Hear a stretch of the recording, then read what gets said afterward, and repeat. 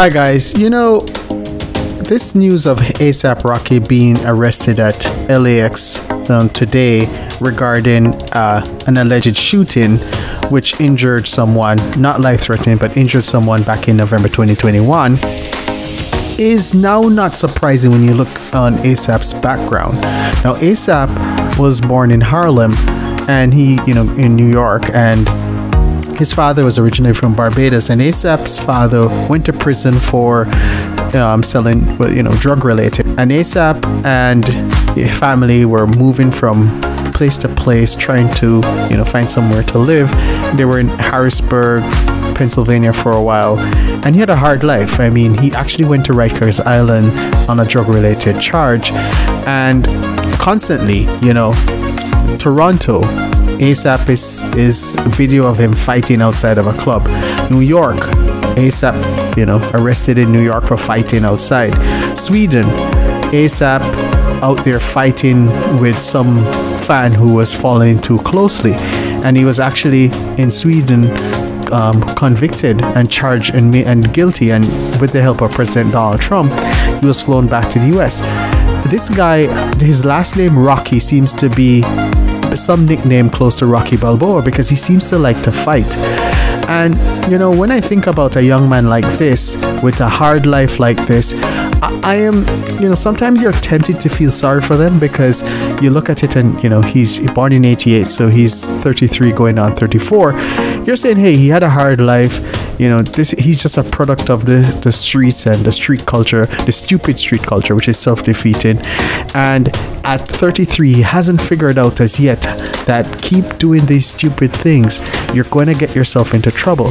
Now, I don't know if these allegations in Los Angeles are accurate. I don't know. This will have to be tried by a judge or jury.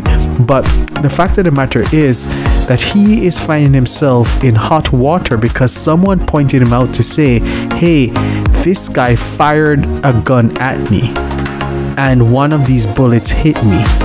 Now, assault with a deadly weapon is no joke. And I can't believe that ASAP, someone who's worth $10 million, would find himself in such a position.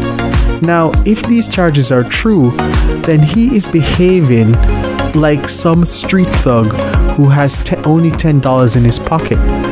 And what do you expect? And I'm disappointed in Rihanna that this is the type of person that she would choose to procreate with. I'm honestly disappointed in her, because Rihanna with $1 billion $1 billion net worth she should be doing much better than this.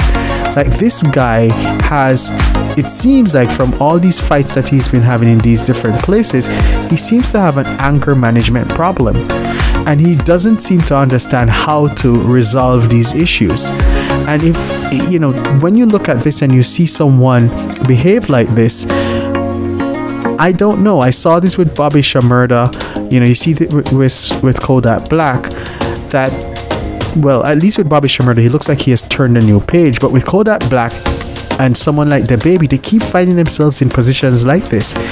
And the thing is, within the street world, they practice this stupid culture, and stupid people applaud them. But they can't wake up to see that this is going to let them end up either in the grave or in jail or in the hospital. They can't continue to live this way, just constantly fighting, constantly doing nonsense.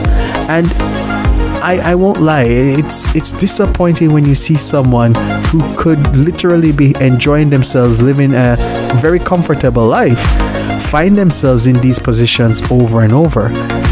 I just think that I hope that a lot of young men are reflective on this to see that this street culture does not profit you. It can't.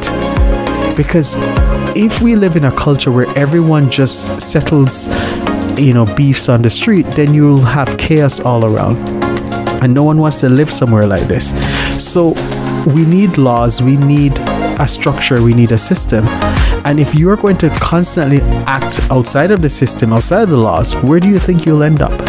And so I think a lot of guys need to do this self-introspection to figure out that this culture, this street stupid culture, does not serve them, and it does not serve society.